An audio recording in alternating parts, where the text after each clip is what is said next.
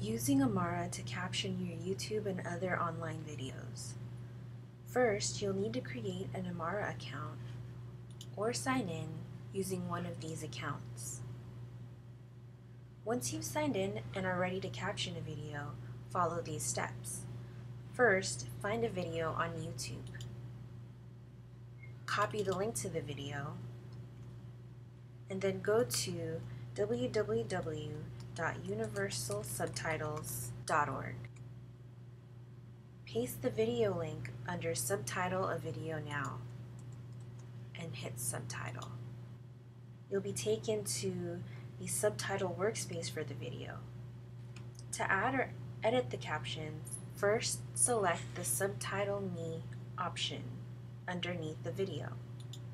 Select the language of the video, and then select the language for the captions. Then hit Continue.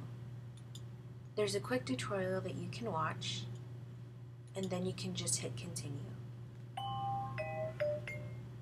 The first step, typing, is where you'll enter the captions for the video. There are quick and simple instructions here at the top right-hand corner to help you get started.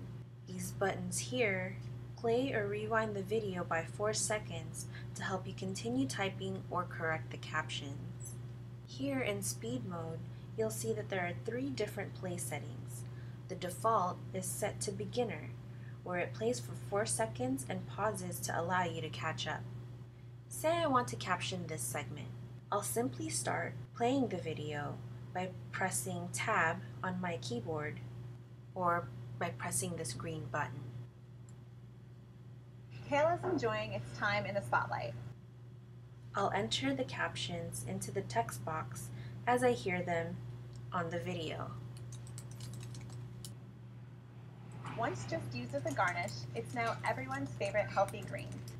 You'll see that as I type the text, another line begins for the captions. I'd like to keep the captions at 1 line, so I'm going to delete this last word and press Enter to type in a new line. And raw kale has become a star addition to salads. If I want to rewind, I can press Shift and Tab, and raw kale has become a star addition to salads. Or just click this blue button. Recommended mode will pause and play the video as you type. If I start typing here, the video will play. We love the bright, nutty flavor of the uncooked vegetable, but unless we're using baby kale, which is hard to find, its texture can be a little tough. When I stop, the video also stops. In expert mode, the video only pauses when you press the tab. If you're an expert typist, this is the speed mode for you. Kale, which is hard to find, its texture can be a little tough. Here's the Test Kitchen's favorite way to tenderize these greens without using heat. If you'd like to start over, click on Restart this step to start over on any of the steps in the captioning process. The second step, Sync, is where you will sync the captions to the video. Press the play button to start, and then tap the purple button for each line or lines of caption that you have. Kale is enjoying its time in the spotlight. Once just used as a garnish, it's now everyone's favorite healthy green. And raw kale has become a star addition to salads. Once you're done syncing the captions to the video, go to the next step, which is subtitle info.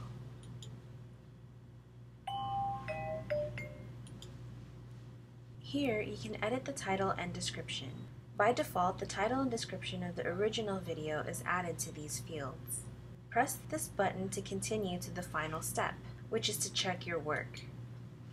You can drag the video timeline to adjust the timing of the captions and edit the caption themselves by clicking on each line. To finish, click Submit Your Work. You'll be asked to verify that the entire video has been captioned. Select OK. Now you can see that the video has been captioned and is available for viewers.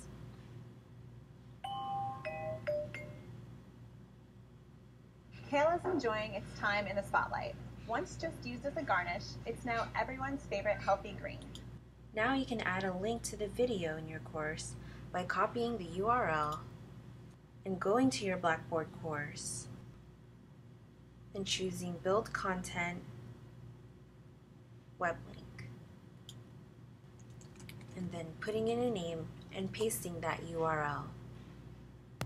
Now you have a link to a captioned video from YouTube available in your course. This concludes the Amara tutorial. Happy captioning!